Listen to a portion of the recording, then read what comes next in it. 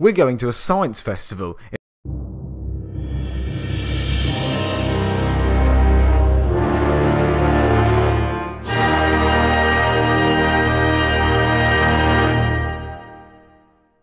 Starting off this week, an interplanetary collision from a solar system 1,600 light years away has given astronomers a glimpse and a clue at how our own planets may have been formed billions of years ago. These two planetary objects have a combined mass 10 times that of Earth's, and existed in a solar system with the planets Kepler-107c and Kepler-107b present. It was 107c that seems to have been involved in the collision, prompting many scientists to analyse the body in order to better understand how planets are formed and changed over time. Our own planet collided with another body the size of Mars 1.53 billion years ago, an impact that formed the Moon.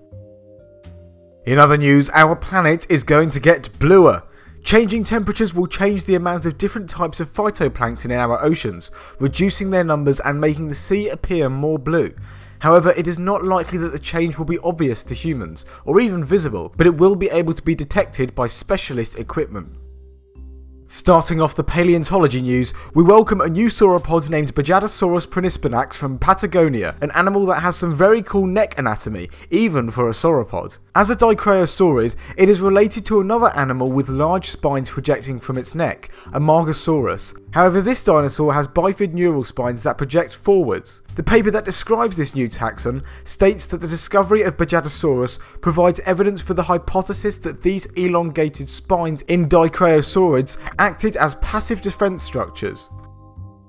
Next, a new study this week has cast doubt on the true identity of the owner of the famous Archaeopteryx feather, which is actually the holotype of the species. In an attempt to locate a missing quill that was mentioned in the original description of the specimen, laser-stimulated fluorescence was applied to the fossil, revealing traces of the quill. However, the complete feather morphology rules it out as being a primary, secondary, or tail feather belonging to Archaeopteryx, and instead it might have actually been from another species of feathered dinosaur that lived at the same time and place. There's been another new prehistoric species named and described this week as we welcome a small archosauromorph named Antarctanax shackletoni. Discovered in Triassic rocks from Antarctica, Antarctanax demonstrates how archosaurs, the group that includes dinosaurs, pterosaurs and crocodilians, was recovering after the Permian mass extinction and diversifying. It also demonstrates that Antarctica was a location of this rapid evolution and diversification at the start of the Triassic, and was home to some unique organisms.